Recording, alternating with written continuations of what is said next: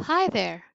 Today we will talk about text illustrations in informational texts.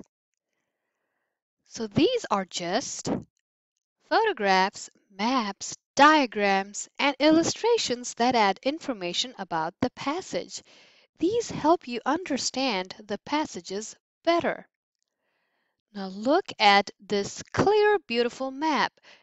When you read a passage that is talking about a certain area in the world and you see this map, you can picture it better. And this is illustrations of industry buildings.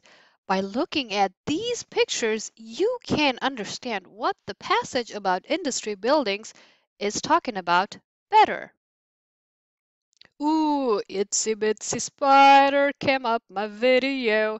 I'm scared of that spider, so I'll make it go away, but this is just an example of a diagram. Look at all the labels.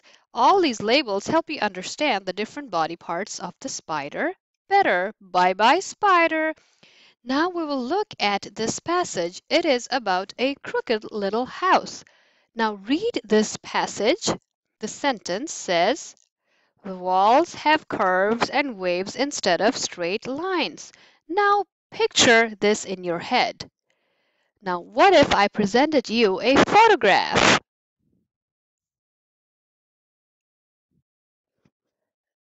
The photograph of the crooked house helps you understand what the passage is talking about. Now look at the walls that have curves and waves instead of straight lines.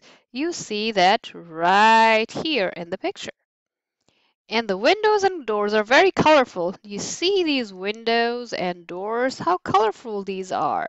Now the photograph has helped you understand the passage better. So text illustrations give you additional information about the passage and help you understand that better. And they can be photographs, maps, illustrations, or diagrams. Yay, I understand. I got it. So let's talk to you later. Bye-bye.